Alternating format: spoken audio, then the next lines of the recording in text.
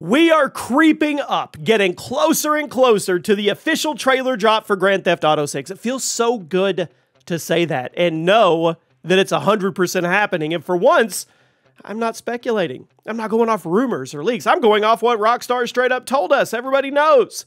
We know they confirmed earlier this month that they're planning on showing off the trailer for the new Grand Theft Auto game in early December. That's just a few weeks away from the time I'm making this video, and the hype around this simple confirmation has been ridiculous. Now, we don't know if that's going to be a teaser trailer, just a logo trailer, or a full-on blown-out trailer. We'll have to wait and see, but it doesn't matter. It's about to be real. The tweet confirming the trailer, just a text tweet, has been viewed over 173 million times in less than 2 weeks. Currently has over 1.5 million likes, making it one of the most liked gaming tweets in the history of the platform. I should tell you how much hype there is surrounding this game. You already know, but we're still a few weeks out, and the community has been getting very analytical regarding what we could be seeing next month. So today, we're going to go over some new revelations that were made regarding how GTA 6 is going to look, how it's going to run, how it's going to play. You let me know if you're ready. Drop a like and let's get into the news. A recent thread started getting a lot of attention on the GTA subreddit. It raised some very interesting points. There's been a lot of talk about whether or not Rockstar is actually going to be able to push the graphics of their next game much further than what was already accomplished in Red Dead Redemption 2. Or are they just mainly going to be focusing on things like NPC behavior and game stability? Because let's be real, Red Dead Redemption 2 looks incredible. And on the surface, it doesn't really look like there's much more that can be done with a new Rockstar game in terms of graphical quality. How do you take a game that already looks pretty much lifelike and make it better? Well, that's where the information in this thread comes in. Before we move on, guys, if you get anything from G2A, use code CHAOS. Get yourself some cash back. The link is at the top of the description, whether you're shopping for Steam codes, gift cards, new PC games, whatever it is. Now, a member of the GTA 6 subreddit opened a massive thread by saying they are not an insider, but they are a software engineer. And they're very experienced in maximizing the performance of software, and they want to go into extreme detail as to why they believe the graphical leap between RDR2 and GTA 6 will be even a great leap than what we saw between GTA 5 and Red Dead 2. I'm skeptical. We'll see.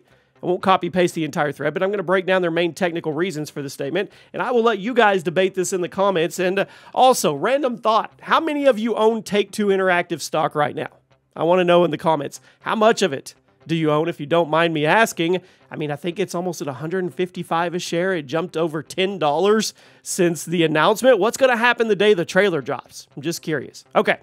The OP starts by talking about the CPU power of the PS5 and the Xbox Series consoles, and how they're a pretty huge leap from what was loaded into the PS4 and the Xbox One. Allows them to handle many more simultaneous tasks. That's crucial for parallel processing.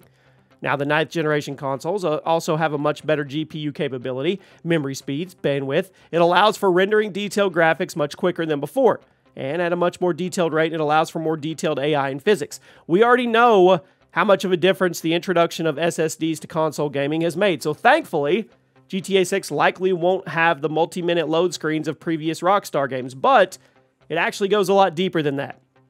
The PS5 and the Xbox Series X feature hardware-accelerated ray tracing and variable rate shading. It allows the hardware to get much more detail with the lighting and the shading without putting too much weight on the system. And that variable rate shading can actually help with the game's performance while utilizing all those crazy effects. Basically, Rockstar made some amazing-looking games on the PS4 and the Xbox One, and the simple fact that they are now developing for the PS5 and the Xbox Series is going to allow them to fine-tune practically every visual aspect of their games to an insane degree. Rockstar's engine is a work of art, and when it comes to rendering incredible visuals, it's easy to forget the last time they released a game was 2018. I mean, almost 6 years ago. I mean, 5 years ago, and that game was developed for consoles released over a decade ago. Think of all the extra touches that they could put on a new game and all the added horsepower with the new consoles. Now, the PS5 and the Xbox Series X have been criticized by many for their somewhat underwhelming game performance. I'll agree with that. I was hoping we would have left 30 frames per second behind in the dust, but we didn't. But the technical leap between the PS4 and the PS5 was pretty massive, and Rockstar had already put the legwork to make RDR2 look as good as it did on the old system. The team has a lot of wiggle room to make GTA 6 look incredible, especially with all the extra time they've taken to optimize it. But that's actually not where this Reddit post ended, because the OP went into even more detail about how Rockstar builds and programs their games and how much of a boost a game built for the PS5 and the Xbox Series is going to get compared to being built for the last gen.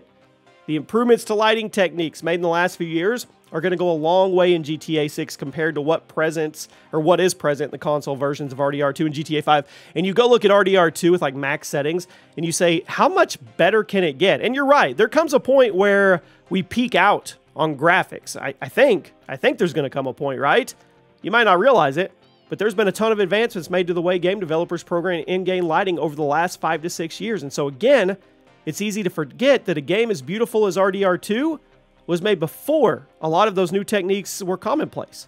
There were also a ton of new techniques for loading, rendering high-quality textures, environmental effects. All those things have just been made better by the added horsepower of the new consoles. So once again, if we peak out graphics, then what are we focused on if we're Rockstar? Well, you're focused on the AI behavior, you're focused on super fast and smooth loading times, all that stuff, right? The FPS.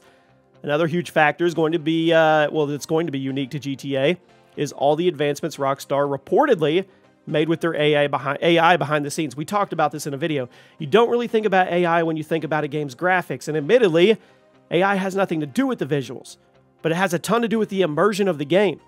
A lot of reports have been coming out about patents filed by Rockstar and Take-Two that reveal just how detailed the NPC AI will be in GTA 6, and how it's going to make every character that you see around the map feel much more lifelike and immersive, and that's going to go a long way immersing you into this world like you weren't going to be immersed anyway. The fact that the new consoles can handle so much information so fast over the PS4 and the Xbox One means Rockstar has a lot more space to work with, and they can program a ton of additional possible interactions for you to have with everybody you see. And all those NPCs can be loaded with more animations, possible actions, things they do, emotions while they wander around the map, goals they have, aspirations in life, who knows? The post concluded with the OP basically saying the 3 main factors contributing to the graphical jump that we will see in this game is the technology available to them, the development resources that Take-Two is footing the bill for, and their track record. Remember, Take-Two is reportedly putting over $1 billion into the game because they know no matter how expensive it gets, they're going to make money. That's a really special spot to be in. It's a rare spot. Now, I do want to be cynical for a minute and talk about a rather hot topic that you may have been thinking about throughout this video. How is all this going to impact the gameplay? Rockstar will surely deliver one of the most immersive and beautiful games we've ever seen, right? But how's the game going to play? RDR2, for all its amazing technical achievements, was heavily criticized by many longtime Rockstar fans for being repetitive in that simple mission design. When you go back and look at the classic Rockstar open world games like GTA 3 and Vice City, there was a lot to do. There was a lot of creativity on display in the level design, but when you compare that to GTA 5 and RDR2, it's impossible to deny that things have gotten a lot simpler. Some fans are worried that Rockstar is compromising gameplay creativity for the sake of technical accomplishments. I don't think that's the case, but people have been talking. Now remember, the massive Rockstar leaks showed us in-development builds of GTA 6. People are still analyzing that old build of the game and revealing more gameplay details, and frankly, this is going, it's looking like the deepest gameplay system Rockstar's ever had. They're not just making the most impressive visuals and open world we've probably ever seen, they're also making the gameplay way more engaging than anything I've ever experienced. There are more movement options than ever before. The gunplay seems to be deeper. The cop AI is reportedly being totally reworked to be more realistic and difficult to go up against, and it really bodes well for the rest of the game.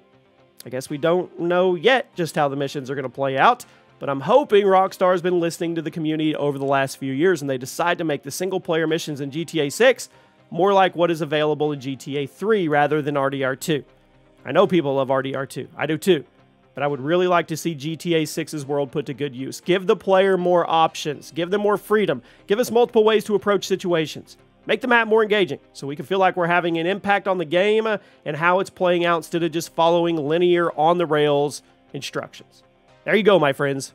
We're almost there. The countdown has started, and we're going to start getting a lot of answers. Let me know your thoughts, and I'll see you soon.